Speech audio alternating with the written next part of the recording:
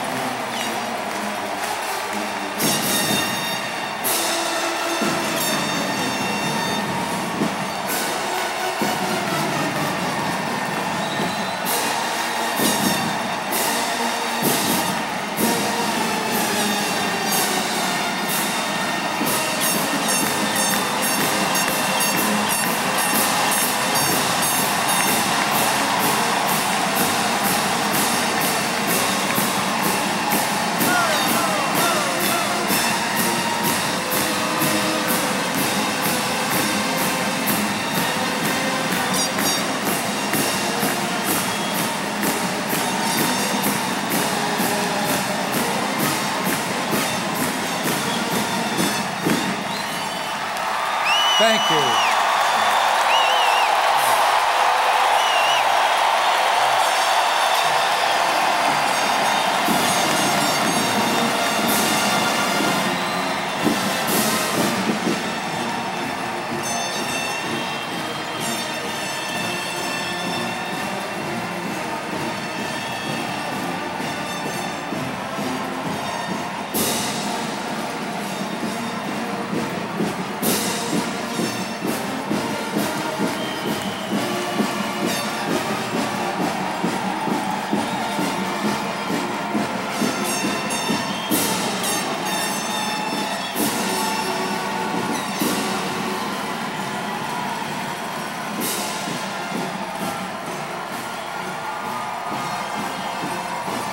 Thank you.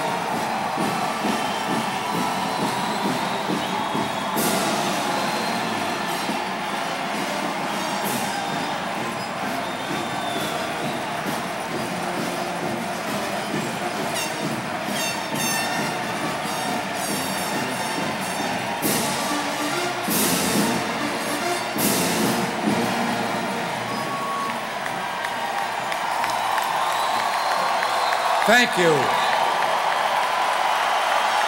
Thank you, ladies and gentlemen.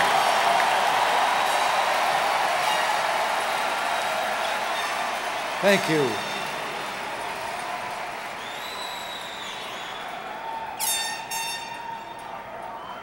Madam Chairman, delegates to this convention, and fellow citizens, thank you for that warm and generous welcome.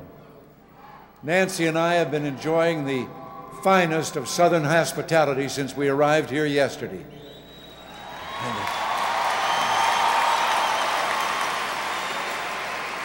And believe me, after that reception, I don't think the Big Easy has ever been bigger than it is tonight.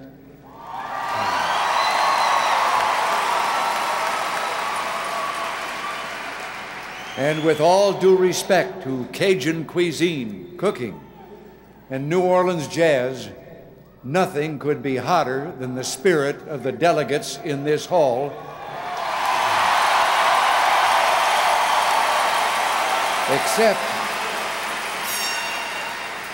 Except maybe a victory celebration on November 8th.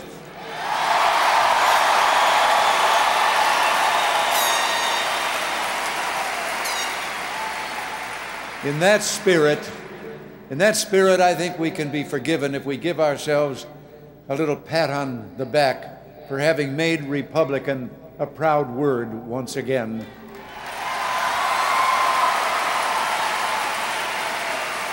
And America a proud nation again.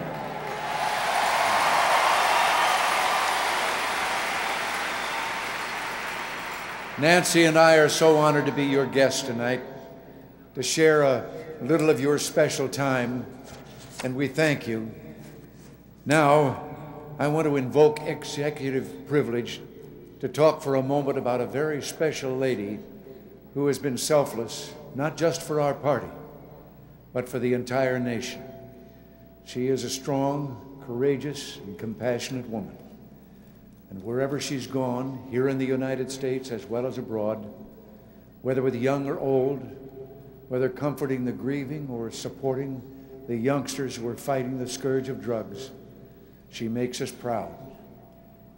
I've been proud of her for a long time, but never more so than in these last 8 years. With your tribute to Nancy today, you warmed my heart as well as hers.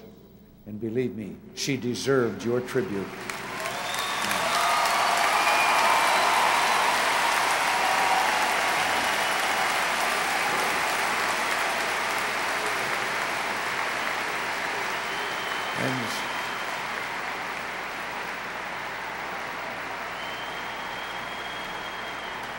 And I am deeply grateful to you for what you have done. When people tell me that I became president on January 20th, 1981, I feel I have to correct them. You don't become president of the United States. You are given temporary custody of an institution called the presidency, which belongs to our people.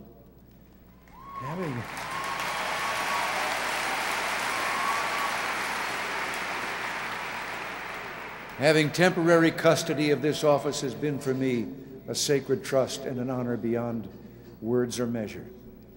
That trust began with many of you in this room many conventions ago. Many's the time that I've said a prayer of thanks to all Americans who place this trust in my hands. And tonight, please accept again our heartfelt gratitude, Nancy's and mine, for this special time that you've given in our lives. Just a moment ago, you multiplied the honor with a moving tribute. And being only human, there's a part of me that would like to take credit for what we've achieved. But tonight, before we do anything else, let us remember that tribute really belongs to the 245 million citizens who make up the greatest and the first 3 words in our Constitution. We the people.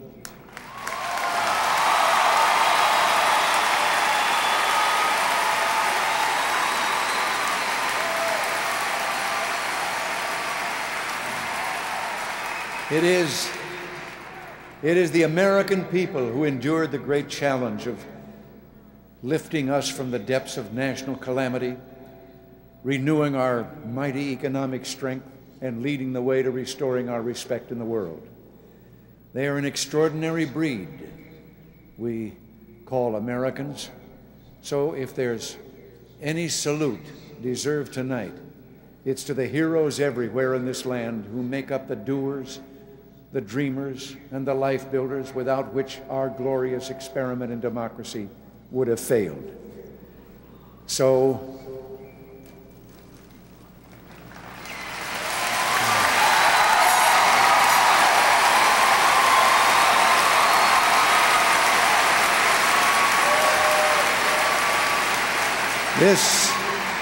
This convention brings back so many memories to a fellow like me.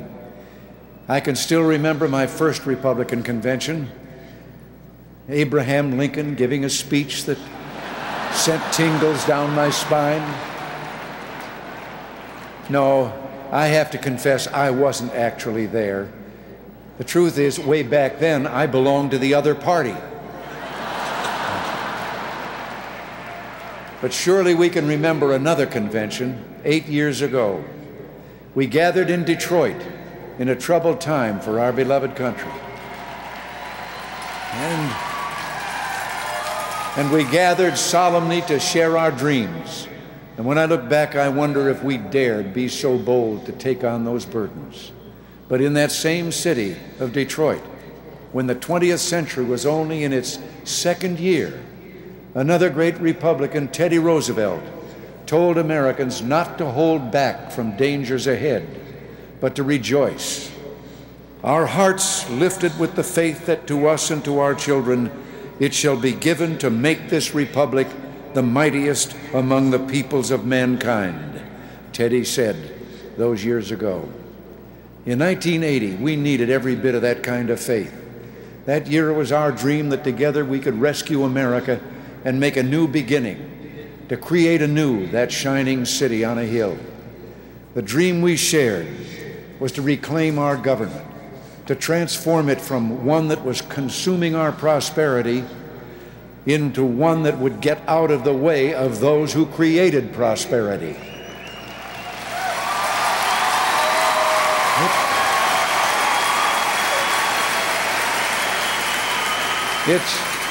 It was a dream of again making our nation strong enough to preserve world peace and freedom and to recapture our national destiny. We made a determination that our dream would not be built on a foundation of sand, something called trust me government, but we would trust instead the American spirit. And yes, we were unashamed in believing that this dream was driven by a community of shared values of family, work, neighborhood, peace, and freedom. And on the night of July 17th, 1980, we left with a mutual pledge to conduct a national crusade to make America great again. We had faith because the heroes in our midst had never failed us before. Tom Paine knew what these Americans with character of steel could do when he wrote, "The harder the conflict, the more glorious the triumph." And my fellow citizens, while our triumph is not yet complete, the road has been glorious indeed. Amen.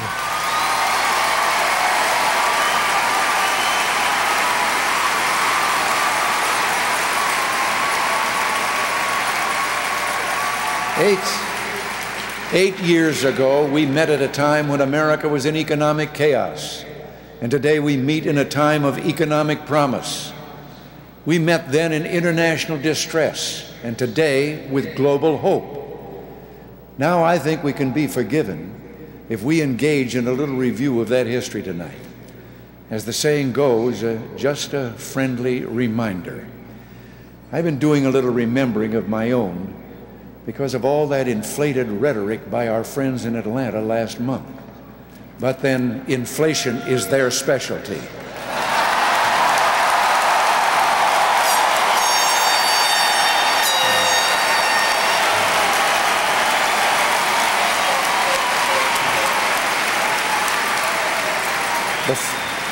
Before we came to Washington, Americans had just suffered the two worst back-to-back years of inflation in 60 years.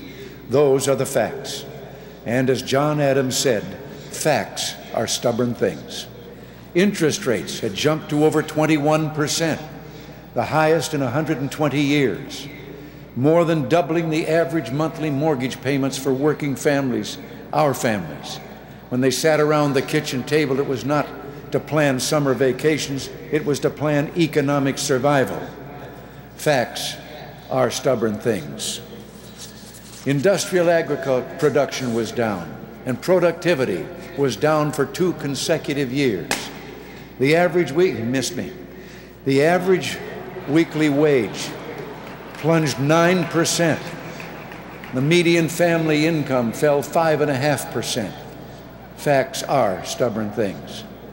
Our friends on the other side had actually passed the single highest tax bill in the 200-year history of the United States. Auto loans, because of their policies, went up to 17%, so our great factories began shutting down. Fuel costs jumped through the atmosphere, more than doubling. Then people waited in gas lines as well as unemployment lines. Facts are stupid things. Stubborn things, I should say. And then there was the misery index. That was an election year gimmick they designed for the 1976 campaign. They added the unemployment and inflation rates, and it came to 13.4% in 1976. And they declared that our candidate, Jerry Ford, had no right to seek re-election with that kind of misery index. But 4 years later, in the 1980 campaign, they didn't mention the misery index. Do you suppose it was because it was no longer 13.4%? In those 4 years, it had become almost 21%.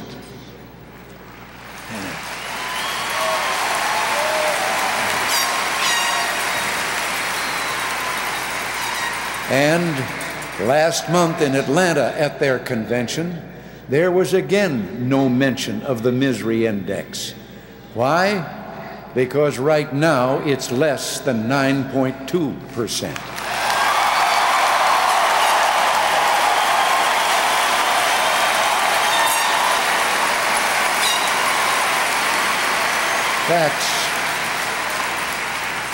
Facts are stubborn things. When we met in Detroit in that summer of 1980, it was a summer of discontent for America around the world. Our national defense had been so weakened. The Soviet Union had begun to engage in reckless aggression, including the invasion and occupation of Afghanistan. The U.S. response to that was to forbid our athletes to participate in the 1980 Olympics and to try to pull the rug out from under our farmers with a grain and soybean embargo. And in those years, on any given day, we had military aircraft that couldn't fly for lack of spare parts, and ships that couldn't leave port for the same reason or for lack of a crew. Our embassy in Pakistan was burned to the ground, and the one in Iran was stormed and occupied with all Americans taken as hostages. The world began to question the constancy and resolve of the United States.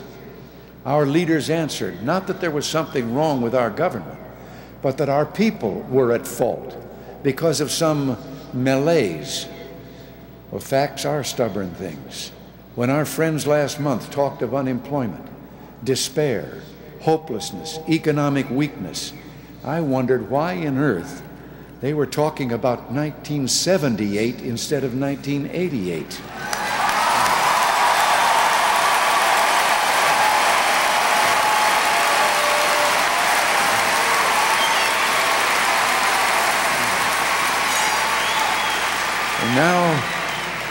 Now we hear talk that it's time for a change. Well, ladies and gentlemen, another friendly reminder. We are the change.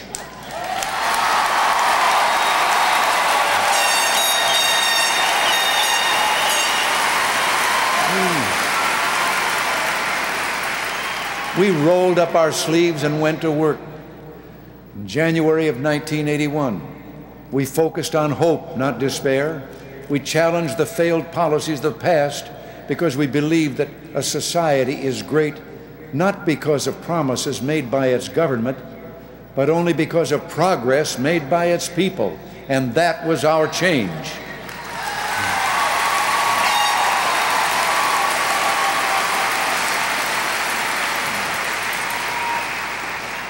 We said something shocking. Taxes ought to be reduced, not raised. We cut the tax rates for the working folks of America. We indexed taxes, and that stopped bracket creep, that which kicked average wage earners into higher tax brackets when they had only received a cost of living pay raise. And we initiated reform of the unfairness in our tax system. And what do you know? The top 5% of earners are paying a higher percentage of the total tax revenue at the lower rates than they ever had before. And millions of earners at the bottom of the scale have been freed from paying any income tax at all. That was our change.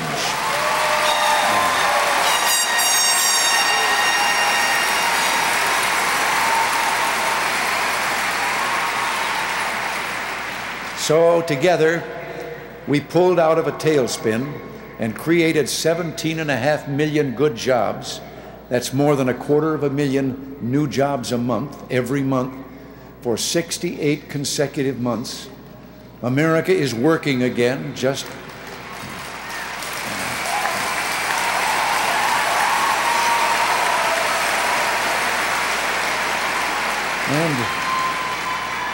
and just since our 1984 convention, we have created over 11 million of those new jobs. Now, just why would our friends on the other side want to change that? Why do they think putting you out of work is better than putting you to work?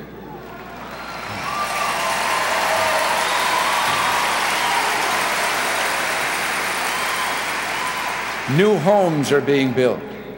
New car sales reach record levels. Exports are starting to climb again. Factory capacity is approaching maximum use. You know, I've noticed they don't call it Reaganomics anymore. As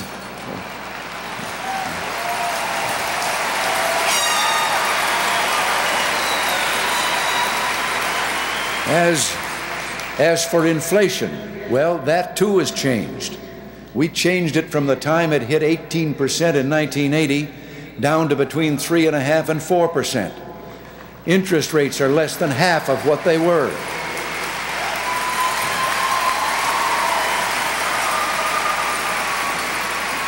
In fact, nearly half of all mortgages taken out on family homes in 1986, and more than a third of those in 1987, were actually old loans being refinanced at the new, lower rates.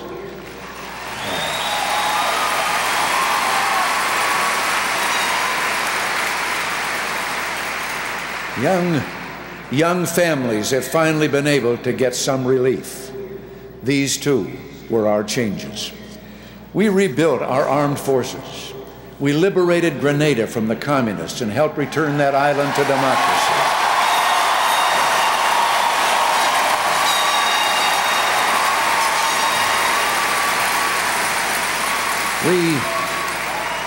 We struck a firm blow against Libyan terrorism.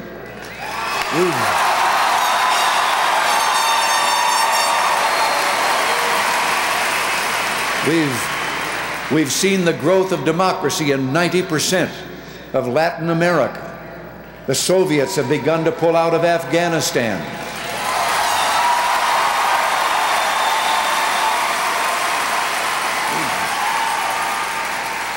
The bloody Iran-Iraq war is coming to an end, and for the first time in 8 years,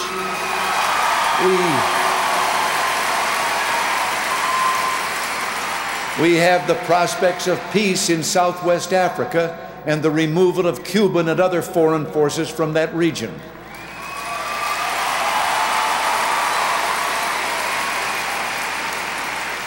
And in the 2,765 days of our administration, not 1 inch of ground has fallen to the communists.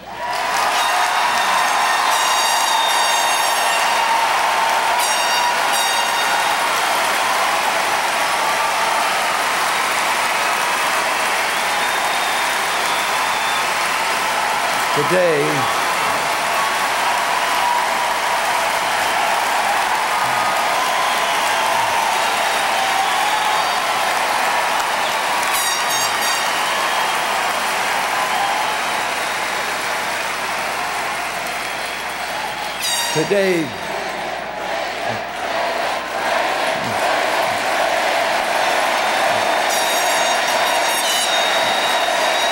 thank you.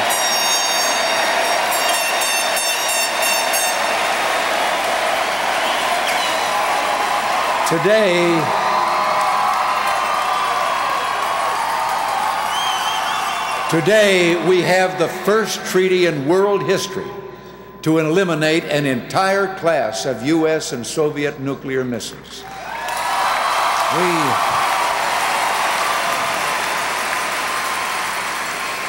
We're working on the Strategic Defense Initiative to defend ourselves and our allies against nuclear terror. And American and Soviet relations are the best they've ever been since World War II. And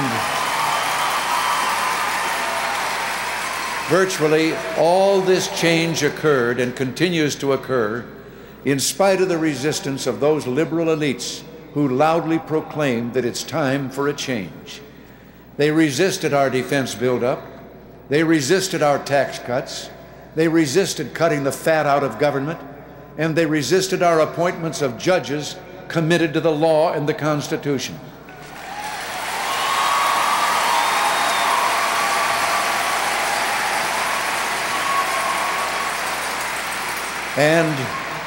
And it's time for some more straight talk. This time it's about the budget deficit.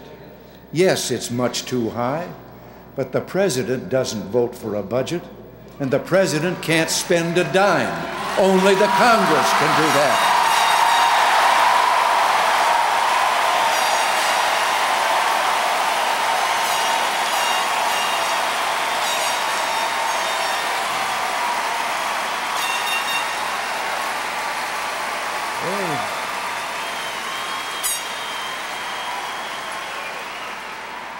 They blame the defense increases for the deficit.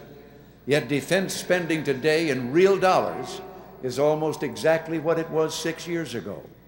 In a 6-year period, Congress cut defense spending authority by over $125 billion, and for every $1 reduction in defense outlays, they added $2 to domestic spending.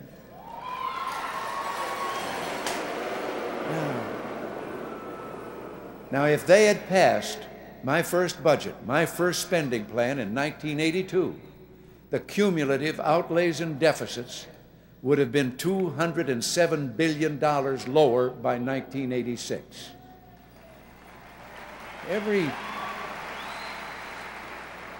Every single year I've been in office, I have supported and called for a balanced budget amendment to the Constitution.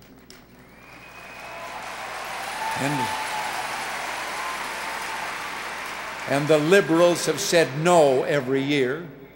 I called for the line item veto, which 43 governors had, to cut fat in the budget, and the liberals have said no.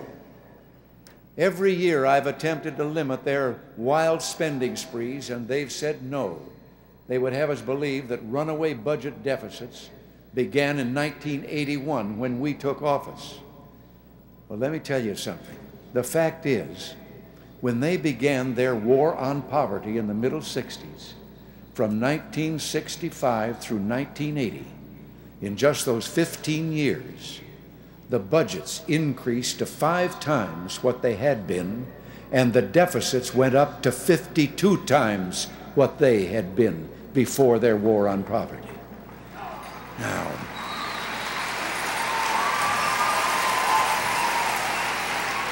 Now, don't we know that if they're elected, their answer will be the one they've relied on in the past, and that is higher taxes. The other party has controlled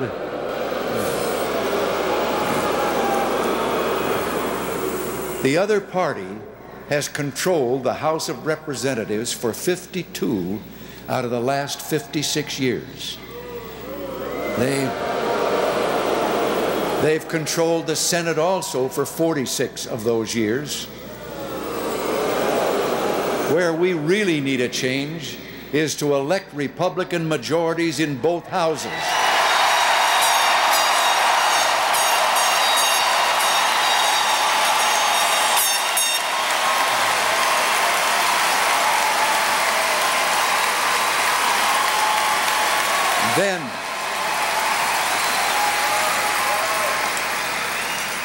And then George Bush can have a team that will protect your tax cuts, keep America strong, hold down inflation and interest rates, appoint judges to preserve your rights, and yes, reduce the budget deficit.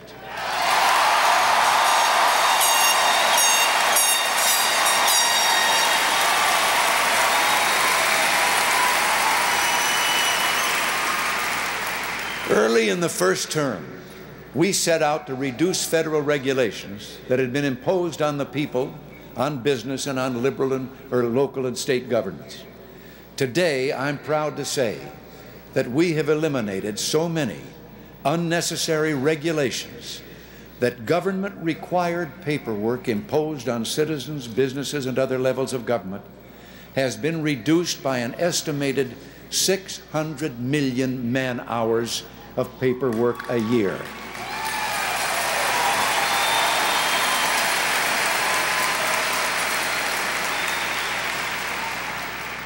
And George was there.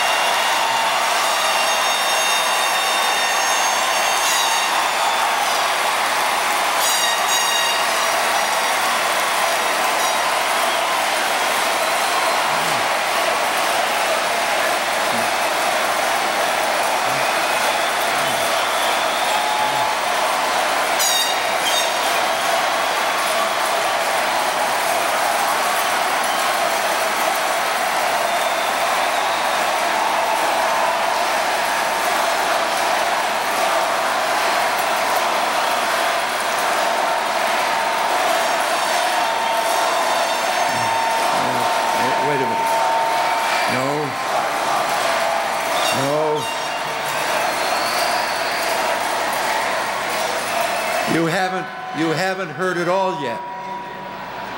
George Bush headed up that task force that eliminated those regulations.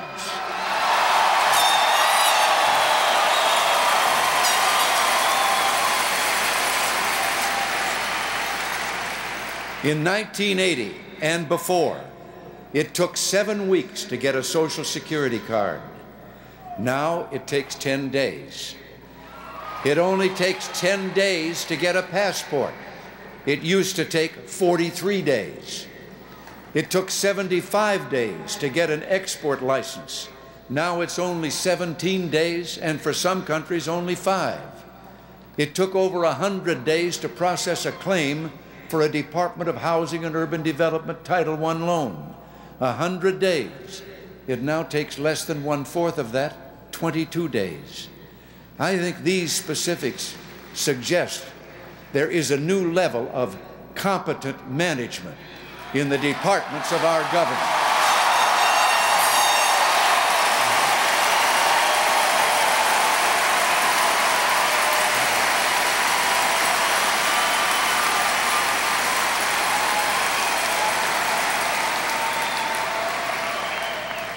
George played a major role in everything that we have accomplished in these 8 years.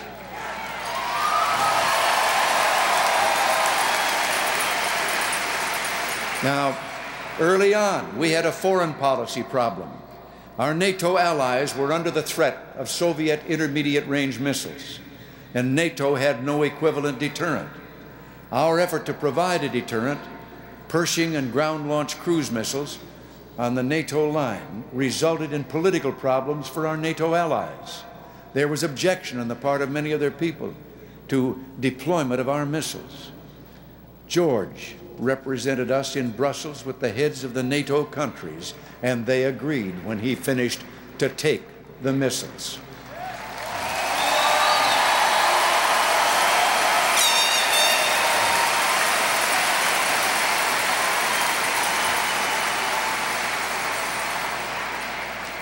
This subsequently persuaded the Soviets to sign the INF Treaty and begin removing their SS-20s.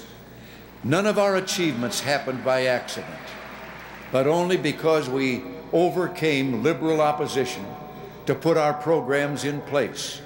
And without George Bush to build on those policies, everything we've achieved will be at risk.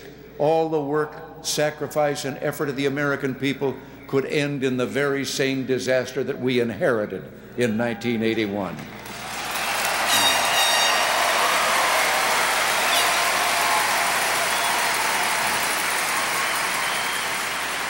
Because I feel so strongly about the work that must continue and the need to protect our gains for the American family and for national security, I want to share with you the qualities we should seek in the next president. We need someone who's big enough and experienced enough to handle tough and demanding negotiations with Mr. Gorbachev, because this is no time to gamble with on-the-job training.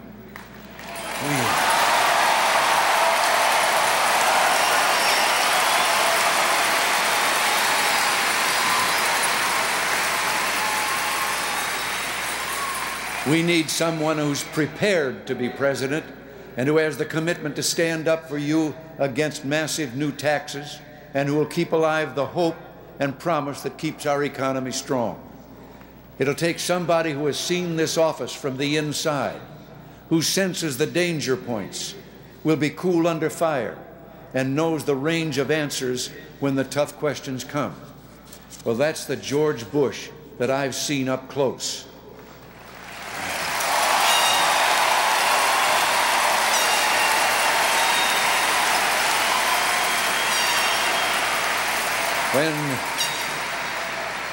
When the staff and cabinet members have closed the door, and when the two of us are alone, someone who's not afraid to speak his mind and who can cut to the core of an issue, someone who never runs away from a fight, never backs away from his beliefs, and never makes excuses.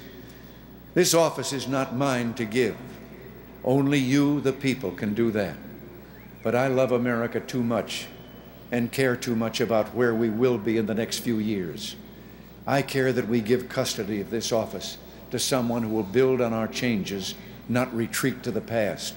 Someone who will continue the change all of us fought for, to preserve what we have and not risk losing it all. America needs George Bush and Barbara Bush as First Lady.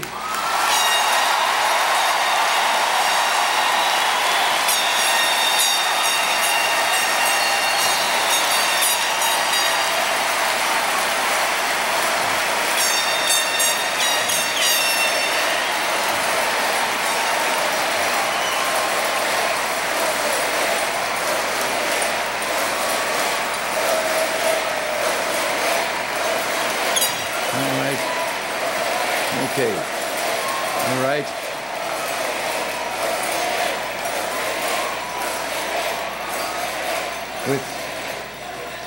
With George Bush, I'll know as we approach the new millennium, our children will have a future secure with a nation at peace and protected against aggression.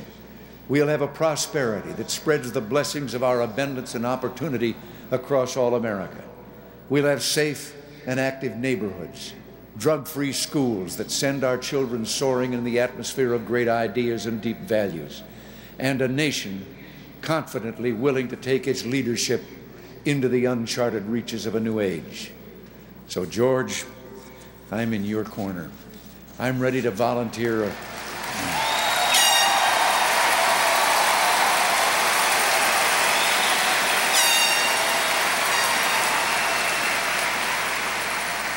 I'm ready to volunteer a little advice now and then and offer a pointer or two on strategy if asked. I'll help keep the facts straight or just stand back and cheer. But George, just one personal request. Go out there and win one for the Gipper.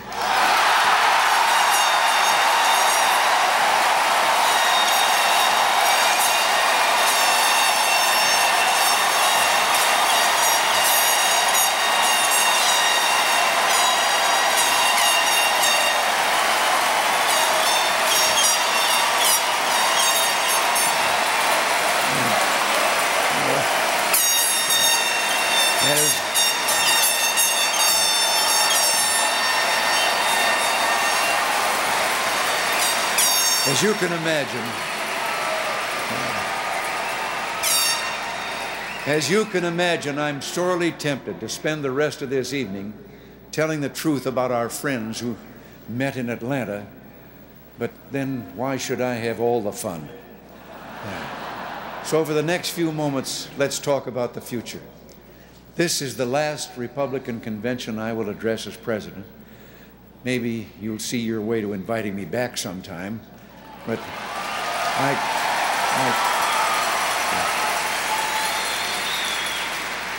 But like so many of us, as I said earlier, I started out in the other party. But 40 years ago, I cast my last vote as a Democrat. It was a party in which Franklin Delano Roosevelt promised the return of power to the states. It was a party where Harry Truman committed a strong and resolute America to preserving freedom. FDR had run on a platform of eliminating useless boards and commissions and returning autonomy and authority to local governments and to the states. That party changed, and it will never be the same. They left me. I didn't leave them.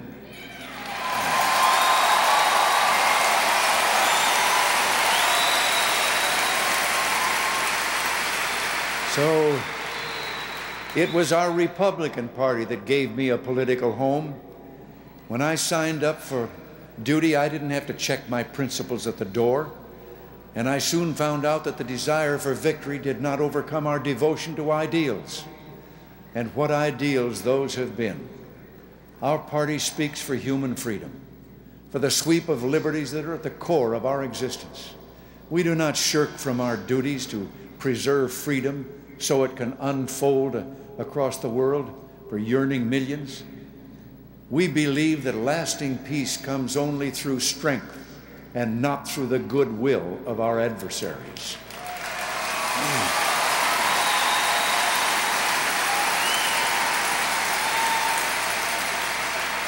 We have a healthy skepticism of government, checking its excesses at the same time we're willing to harness its energy when it helps improve the lives of our citizens.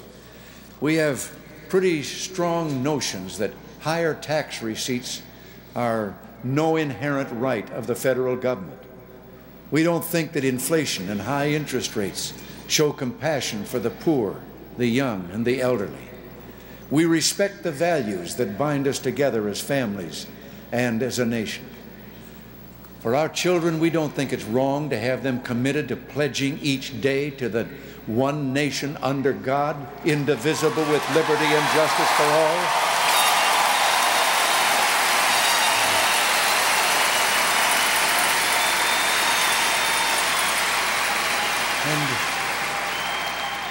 And we have so many requirements in their classrooms. Why can't we at least have one thing that is voluntary, and that is allow our kids to repair quietly to their faith, to say a prayer, to start the day as Congress does?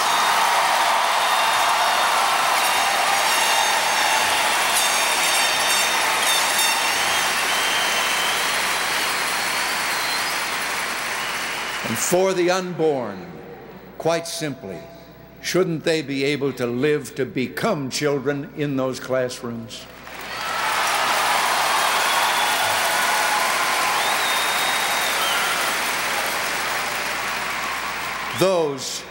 Those are some of our principles. You in this room and millions like you watching and listening tonight are selfless and dedicated to a better world based on these principles. You aren't quitters. You walk not just precincts, but for a cause. You stand for something. The finest warriors for free government that I have known. Nancy and I thank you for letting us be a part of your tireless determination to leave a better world for our children. And that's why we're here, isn't it? A better world. I know I've said this before, but I believe that God put this land between the two great oceans to be found by special people from every corner of the world who had that extra love of freedom that prompted them to leave their homeland and come to this land to make it a brilliant light beam of freedom to the world. It's our gift to have visions, and I want to share that of a young boy who wrote to me shortly after I took office. In his letter, he said, "I love America because you can join Cub Scouts if you want to. You have a right to worship as you please. If you have the ability, you can try to be anything you want to be. And I also like America because we have about 200 flavors of ice cream." Well, truth through the eyes of a child, freedom of association, freedom of worship, freedom of hope and opportunity, and the pursuit of happiness, in this case choosing among 200 flavors of ice cream. That's America. Everyone with his or her vision of the American promise. That's why we're a magnet for the world. For those who dodged bullets and gave their lives coming over the Berlin Wall, and others, only a few of whom avoided death, coming in tiny boats on turbulent oceans. This land, its people, the dreams that unfold here, and the freedom to bring it all together, well, those are what make America soar, up where you can see hope billowing in those freedom winds. When our children turn the pages of our lives, I hope they'll see that we had a vision to pass forward a nation as nearly perfect as we could, where there's decency, tolerance, generosity, honesty, courage, common sense, fairness, and piety. This is my vision, and I'm grateful to God for blessing me with a good life and a long one. But when I pack up my bags in Washington, don't expect me to be happy to hear all this talk about the twilight of my life. Twilight?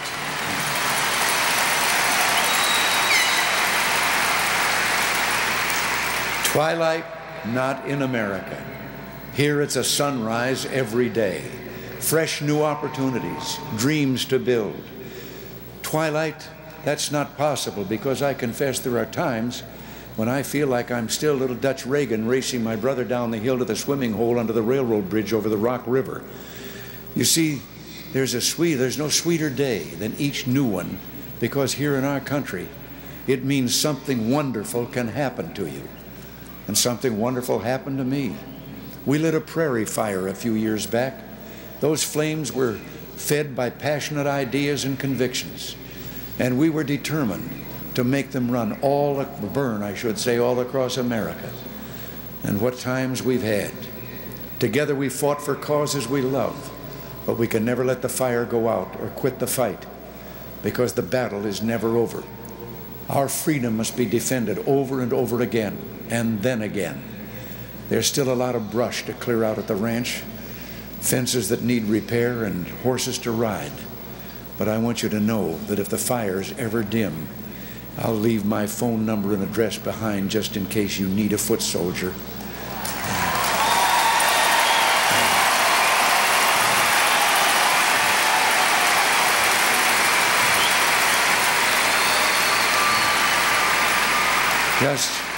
Just let me know, and I'll be there as long as words don't leave me, and as long as this sweet country strives to be special during its shining moment on earth. Twilight, you say? Listen to H.G. Wells. H.G. Wells says, "The past is but the beginning of a beginning, and all that is and has been is but the twilight of the dawn." Well, that's a new day, our sunlit new day, to keep alive the fire so that when we look back at the time of choosing, we can say that we did all that could be done, never less. Thank you. Good night. God bless you, and God bless America.